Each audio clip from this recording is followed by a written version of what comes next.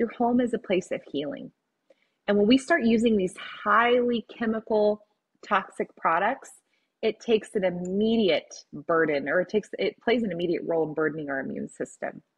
And what happens is when our immune system, when our toxic burden is so high, your immune system isn't going to fire. Your immune system can't fight because your body is working so hard on trying to manage the toxins.